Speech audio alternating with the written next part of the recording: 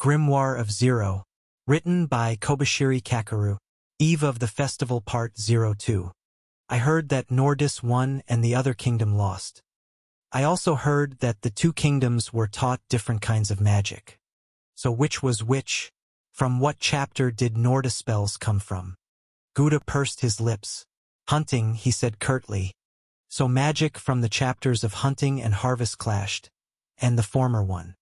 No, which chapter had nothing to do with it. It was purely a matter of the power that the kingdom possessed. Which side was more skilled with magic? Look, Gouda stopped and eyed a textile used to partition rooms. The image of a dragon, its protectors, and warriors being chased by the protectors were woven into the fabric. Here on Black Dragon Island, dragons have been worshipped since the days before the church. The dragon living in the volcano was thought to suppress eruptions, and people prayed for peace by offering sacrifices to the holy creature. The princess mentioned something similar earlier. When the church extended its influence on this island 300 years ago, the ritual was abolished. Sometimes the church did good things. The church also treated dragons as sacred creatures, but not as much as before. In those days there was a famine. Crops didn't grow, food supply was depleted, and the people were starving, so some people decided to look for food in the Forbidden Land. But the royal family opposed the idea, so that is what sparked the civil war. The textiles showed those who tried to enter the Forbidden Land defeated in the civil war and driven out of the kingdom. A dragon was depicted on top of a volcano of boiling lava, and a kingdom lay at the foot of the sacred mountain. The people who were driven out of the kingdom were building a new kingdom on the coast. Nordis was built by those who plotted to kill the dragon and were subsequently banished from the kingdom. Zero concluded. Gouda nodded. The people of Nordis are the descendants of hot-blooded warriors.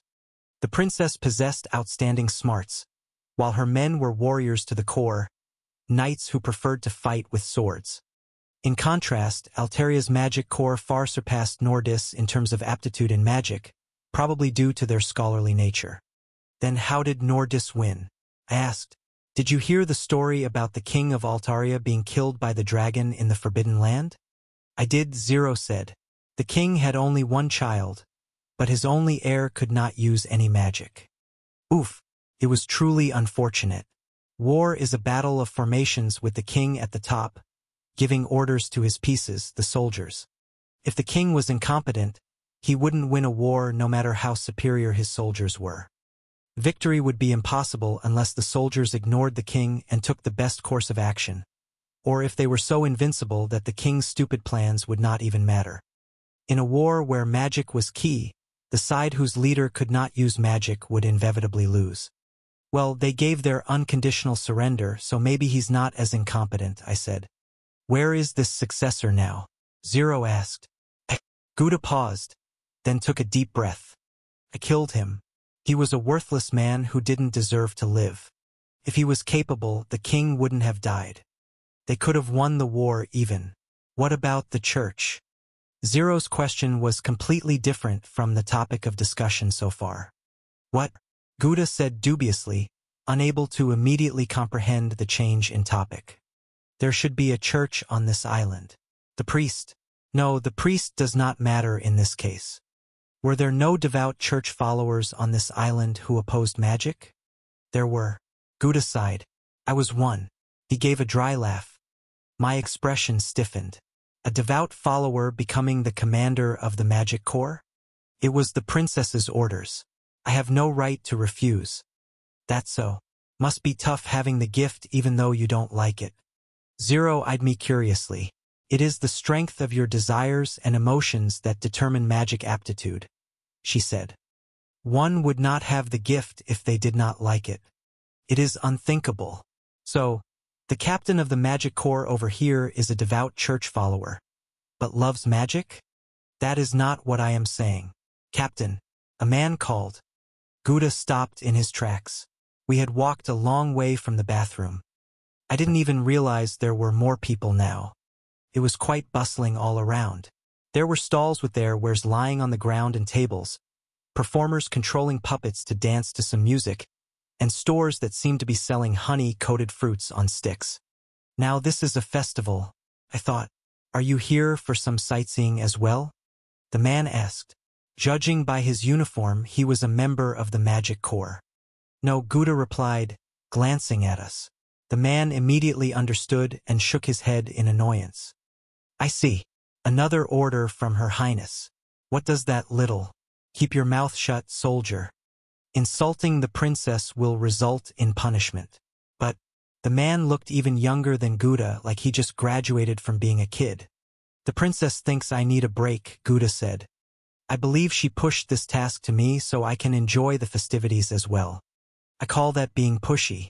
She just says this is the best choice every chance she gets and wears this look like she knows everything. What's for the best is not for her to decide. Now that I think about, she does say that a lot. Must be her pet phrase. I couldn't help but laugh at the man for perfectly imitating the princess' manner of speaking and even her arrogant expression. The young man eyed me curiously. That guy can understand human language? He asked. Of course I can, I answered before Gouda could say anything. What do you think Beastfallen are? The soldier looked amazed. Wow, he said. Just like Raoul. That's enough, Guy, Gouda interrupted. What do you want? Guy must be a nickname. I see. He's quite close with Mr. Frowny Face here. That's why he called out to him. Nothing in particular, the guy said. It's just we didn't expect to see you here, so the guys told me to talk to you. The young soldier shot a glance at the group of uniformed men gathered a short distance away. They waved at our direction.